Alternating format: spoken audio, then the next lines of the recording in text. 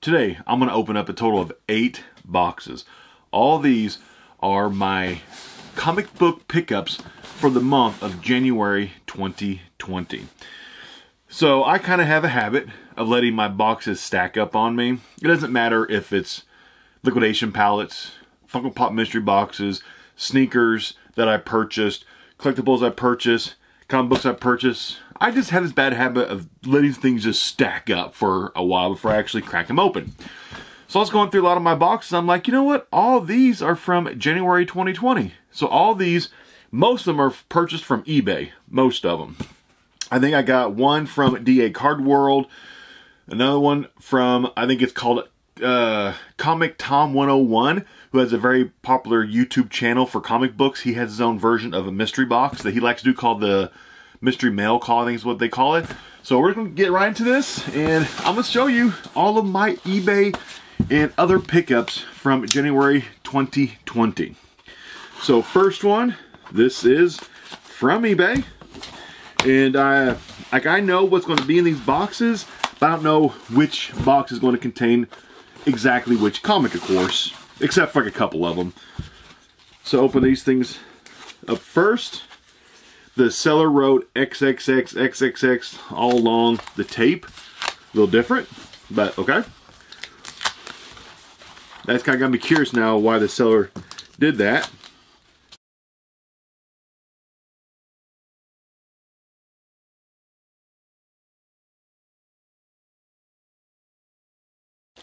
Sometimes sellers can overpack items. This is an example of overpackaging.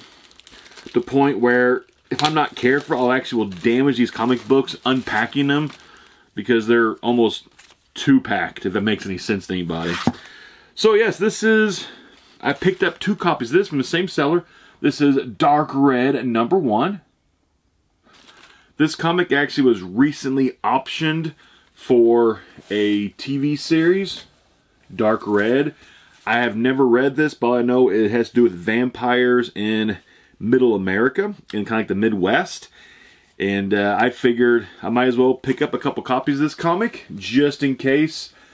Being optioned doesn't mean it's guaranteed to be a TV show or a movie, just means it's been optioned. It's been picked up by somebody, by either a company, a creator of a show. And I got both of these for, I think it was around like $15, $16 shipped. So fantastic deal. I had to pay, it was pretty much, it was cover price plus shipping. So I was very happy with that first pickup. But this one was picked up off of eBay.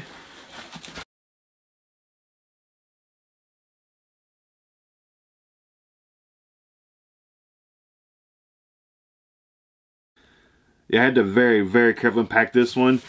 There was so much tape wrapped around there. I had to so carefully undo it so I didn't damage the comic trying to get it out. But yeah, this is Black Hammer #1 that I picked up off eBay. I'm thinking I paid like $35, $40 for it or so, I think, plus shipping. If I remember correctly, this has recently also been optioned. I think either a TV show or a movie, I don't remember which one.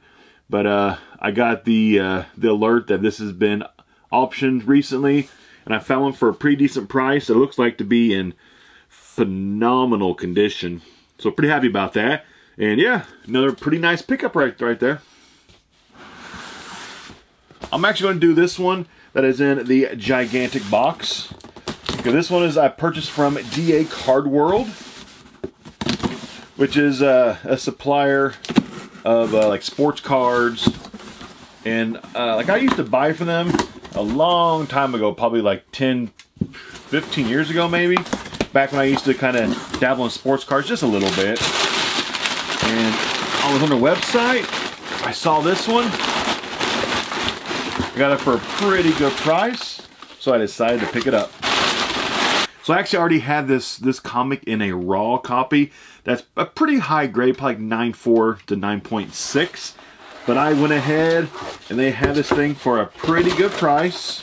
I actually contacted them too and asked them. I actually sent them an email with an offer on it and they accepted. And I ended up walking away with this comic. Man, nice. For $375. I know that might sound like, you know, I paid quite a bit for a pretty modern Spider-Man kind of comic, but this comic, Ultimate Fault number 4, released back in October 2011. This is the very first appearance of the new Spider-Man, Miles Morales. So a lot of people, like people who are like young today, teenagers, kids, a lot of them identify with Miles Morales more as like their Spider-Man. If that makes any sense. So as the current crop of younger people start growing up, Miles will kind of be known to them as like their Spider-Man. And Miles is actually very, very popular in the Spider-Verse universe. And so I'm actually going to try to pick up some more copies of Ultimate Fault number 4. Some more 9.8s and some more higher grade raw copies if I can find it for good prices. I'm probably going to pick it up and kind of invest heavily in this single comic, just because I think the potential for this thing in the future, even 10 years down the road, 20 years down the road, I think this thing could be a pretty valuable comic in the future. Could I be wrong on that? Yes, I could be wrong. But I just have a feeling, the prospector inside of me, the reseller inside of me, has a good feeling that this version of Spider-Man, the one that a lot of people are going to want as they grow up and grow older into adults. They're going to want this Spider-Man. Next, let's actually do another one of the larger boxes. Now we're getting to the point now, honestly, where there's only like one box here where I have a pretty good idea of what's in it. Everything else, I'm not too sure exactly which comic is in each box, but we're going to find out.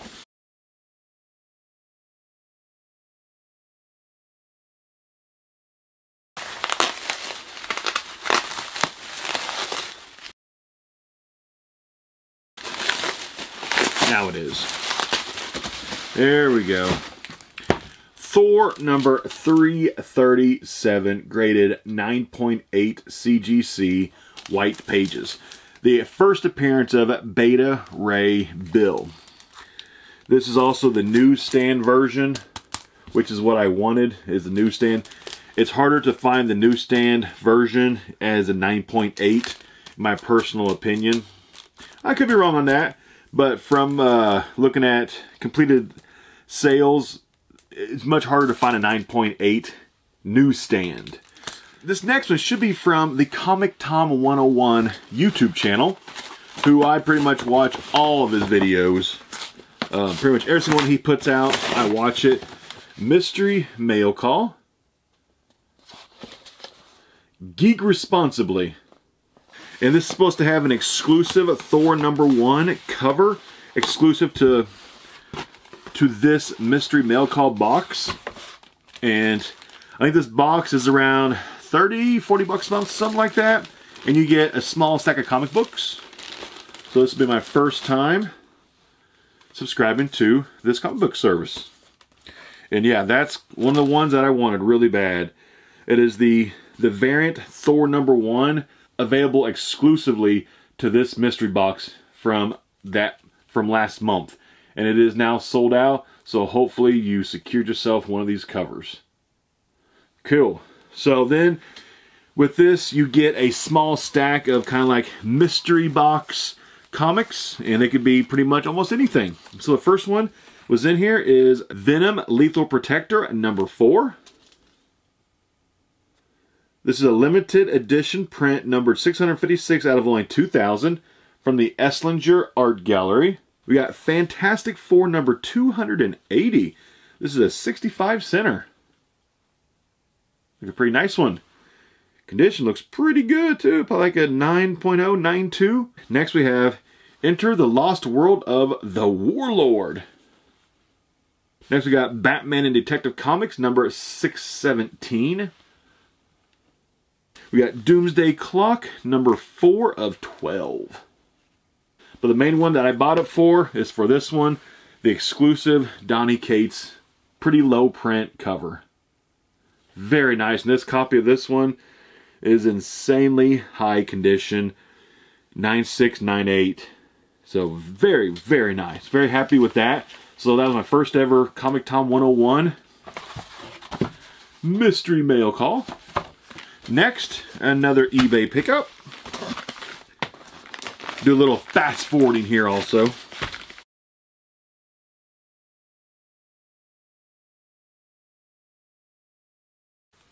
So I got 2 here. I have Batman Beyond, number 25. This is, what is this one? This is the first appearance of the, Batwoman Beyond, I think it is. I think it might be correct. I could be wrong on that. And then also Batman Beyond, number 317. I think this is the first appearance of the character in the Batwoman Beyond costume. But I think this is the first appearance of the female who plays it in this one. And this is the first appearance as a civilian, and then the first appearance in Batwoman costume. So I picked both those up. Both these books are going pretty hot right now. They've been trending now for weeks. So I went ahead and picked those up. I've already got the Batwoman number 40, which is the unmasking of her. So I want to get those, just kind of like, you know, round out the whole 3 of them. Next one, also from eBay, I'm pretty sure. Let's go ahead and fast forward to the unboxing this one too. This is Red Mother, number 2. This one is the variant cover of it. That I'm pretty sure I ended up getting this thing for around $10 shipped off eBay, because my I got this the common cover from my local comic book store, but I wanted the variant cover, so I went ahead and just picked it up off eBay for pretty much retail price plus shipping. So happy with that. Condition of this thing looks perfect.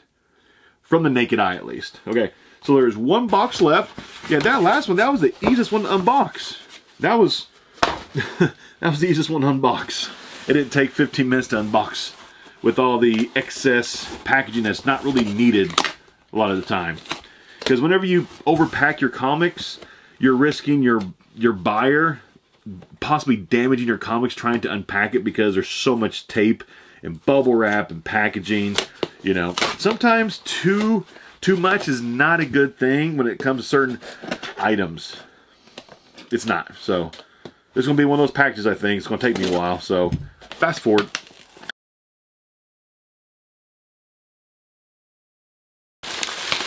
Okay, it is free.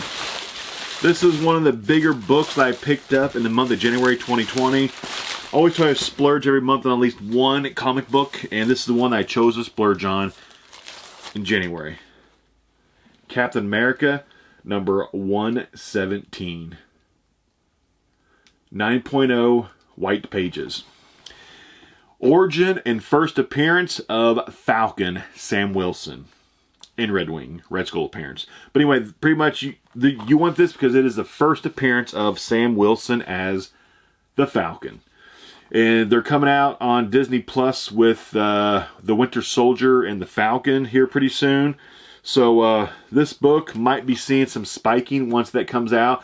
If it becomes a major hit show, I wouldn't be too surprised to see this spike up a little bit. But this 9.0, I got this thing off eBay. I think I got it for $850, if I remember correctly. It was either $8 or $850. Because I sent the seller best offer, and it was like $8 to $850 that I got this book for, which actually was a pretty good price. It's actually a little bit below what it's usually going for. Condition of this thing, honestly, looks fantastic. Yeah, it actually looks really good. By the scans that the seller had of this on eBay, looking at the scans, I mean, it has a few little like spine ticks right here. Then a little bit of a wear on the corner right there. But if you send this in, if you crack this thing out and send it in, I wouldn't be too shocked if this could possibly get a 9.2 the next time. But I'm not going to. I'm happy with the 9.0 white pages. So that's what I got this time. That is pretty much all my comic pickups from January 2020. Ones that I picked up, not at my local comic book shop, but ones I purchased off the internet, off eBay, off other companies. So sharing with you, kind of like what I purchased for my comic book collection. And yeah, hopefully you enjoy this. Every single month I try to buy at least one comic that has some pretty good value to it. You know, I always splurge on use like one comic a month. So February 2020, I'm still trying to decide which one I'm going to purchase. But I'm actually starting to lean towards possibly Werewolf by Night, number, was it 32, the first full appearance in origin of Moon Knight. I'm actually leaning towards possibly splurging and picking up that in like an 8.5 or a 9.0. But I'll decide. So anyway, I'll see you next time, and I'm out.